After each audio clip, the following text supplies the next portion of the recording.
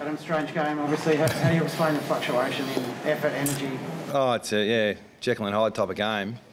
The first quarter is the most disappointing part of today. The last quarter, game was up for grabs. I thought we spent a lot of energy getting back into the game, but the first quarter we knew what they were going to bring, and they're a very honest side, Carlton. It's contest-driven, stoppage, but we gave them 4 or 5 goals from turnovers. We probably got caught up in going a little bit too quick, but I thought they were brutal in the first quarter around the ball, and we overused it a tiny bit. Couldn't get settled, and then obviously we had 2 or 3 inside 50s, and our backs held up reasonably well, to be honest. I don't know, what did they have, 24 inside 50s? So we took a deep breath, and the second and third quarters, really proud, like the way they responded.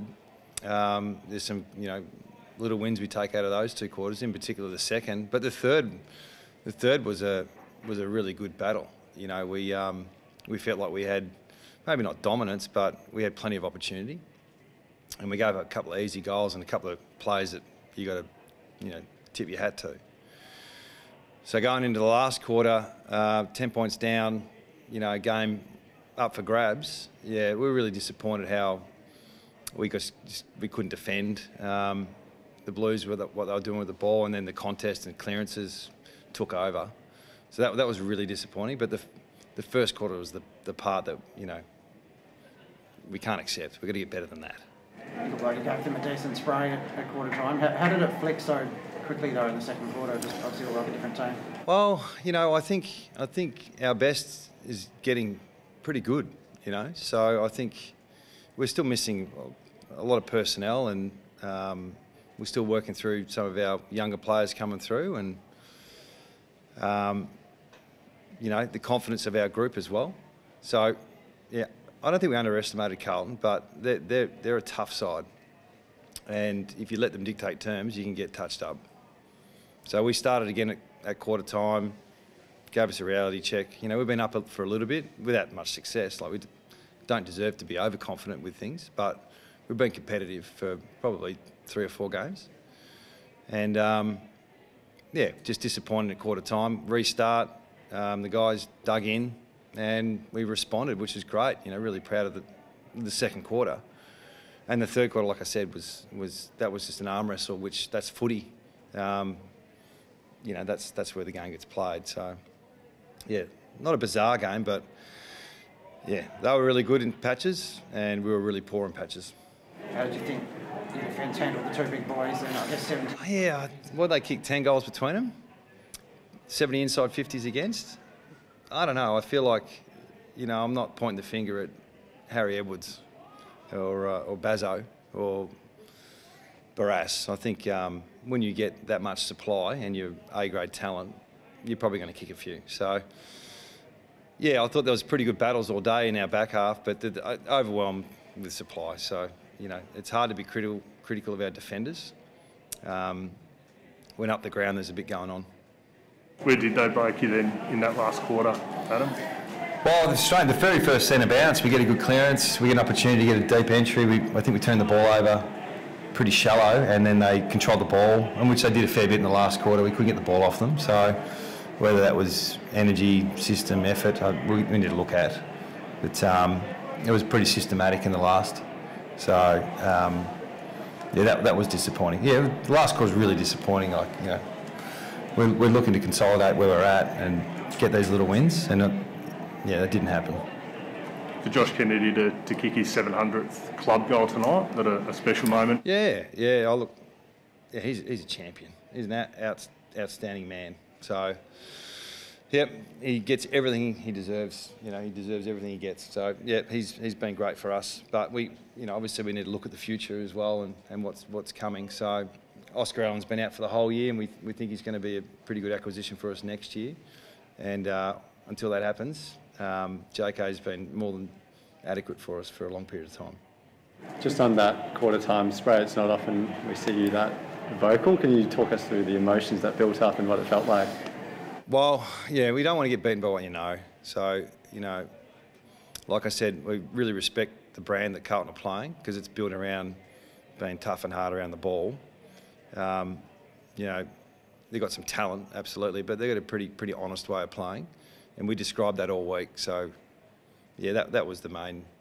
I can't remember what I said, to be honest, but we didn't do a lot different in the second quarter. I think we might have equalised the game a little bit and let them get to work. So, yeah, we built momentum. We got some dominance, you know, front half footy, which couldn't sustain it. And we saw Petrocelli subbed out. What was the issue and how bad is it? It's minor hamstring awareness, so we didn't want to take a risk. And you touched on looking towards the future when you're talking about Kennedy.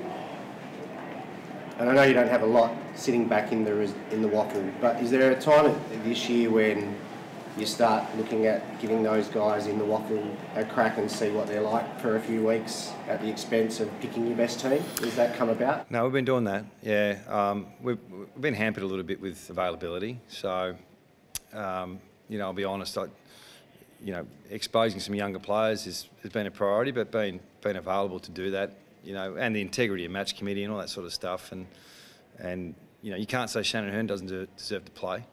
So he's been our best player today, I thought. So, yeah, getting that balance right. And what we're embarking on in the future is not going to resolve itself today.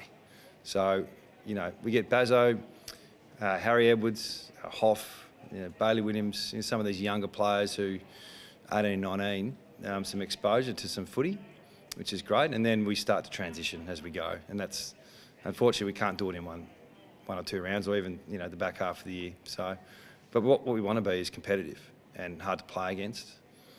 And today we were for 2 quarters. We probably expected Nick Nat to dominate a bit more today. Was he okay? Was he battling any? Yeah, a little bit sore. Yeah.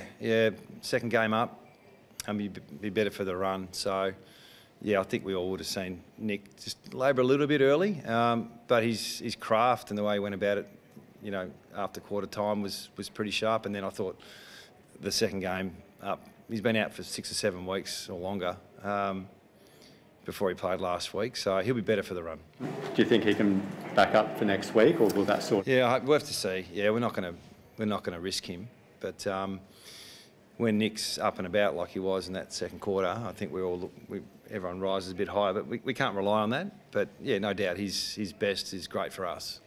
And you know, I thought, you know, the cutting was pretty good. Yeah, all day he must have had 6 or 7 clearances. So the midfield group lowered their colours in the first and last quarters. Josh Kennedy, will you consider a rest for him for the trip again? That'll be up to Josh. Yeah, he knows his body better than anyone. So if he tells me he's right to go, we'll play him. Don't have a lot at waffle level at the moment to come up and expose. Young Jack Williams is 18 years old and still learning his craft, so he's probably not quite ready just yet. We'd like to give him a go. So we'll see what happens with JK. If he's available to play and he says he's right, then he'll play. And Jamie Cripps just went into ISO the last couple. Yeah, well, we missed Cripper today too. You know, obviously we're missing a few with Yo and Allen and Sheed and McGovern, these guys, but Cripper's been in pretty good form for us. So yeah, we had to do a few things differently. We found out yesterday or 2 days ago that he went into the protocols. So, but that's footy. That happens across the board. So he'll get out too late then, I guess, for next week as well. No, he might be right. It's 2 days. 2 days ago. If we have to chuck him on a plane late, we'll do it. You know, that's probably coming a little bit, the second wave. Obviously see what's happening in Brisbane at the moment as well. So it does disrupt you a little bit, and it's not just that week, it's the following week as well. But you know, we'll do the right thing by him. But if he's available, he's playing, he's going to play.